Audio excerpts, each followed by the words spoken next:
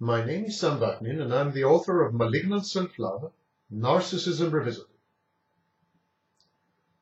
Personal boundaries are rules of conduct, and any infringement and breach of which you deem unacceptable behavior. You need to set your personal boundaries clearly, unequivocally, and unambiguously. Firstly, to yourself. How to protect your dignity, safeguard your privacy, guarantee your freedom, and maintain your priorities.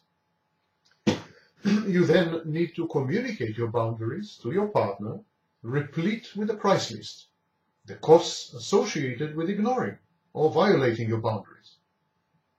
Finally, you need to be firm and enforce your boundaries. Your credibility depends on a consistent and fair application of these rules of engagement. Examples of a few boundaries.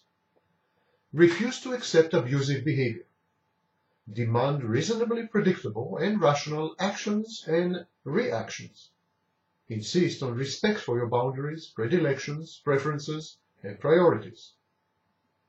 Demand a just and proportional treatment. Reject or ignore unjust, arbitrary, and capricious behavior. If you are up to the inevitable confrontation, react in kind. Let him taste some of his own medicine. Never show your abuser that you are afraid of him. Do not negotiate with bullies. They are insatiable. Do not succumb to blackmail or extortion of any kind, even implied. When things get rough, disengage. Involve law enforcement officers, friends and colleagues, or outright threaten him, legally. Do not keep your abuse a secret. Secrecy is the abuser's weapon. Sunshine disinfects abuse. Never give him a second chance. React with your full arsenal to the first transgression. Full power, full might, on the first offense. Be guarded.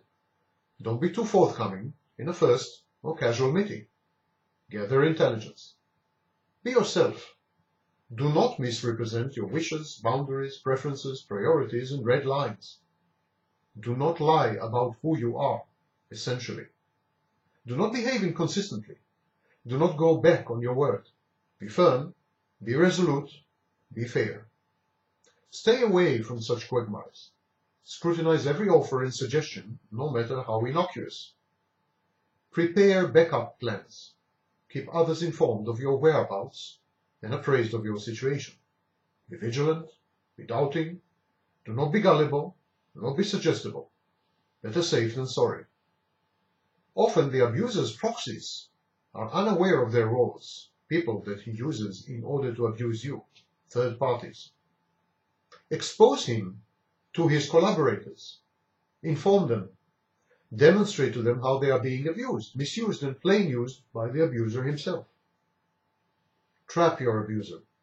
Treat him as he treats you. Involve other people. Bring it into the open. Nothing like sunshine to disinfect abuse. I will say it again and again.